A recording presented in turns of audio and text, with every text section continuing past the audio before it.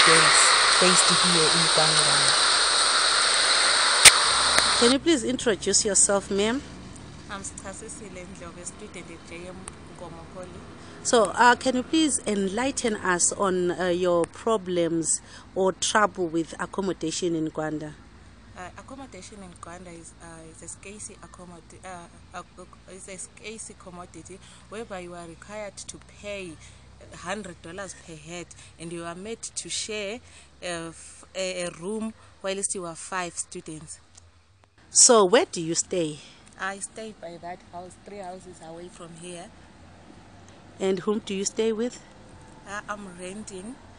And what has the college done to end this crisis that you as students are facing?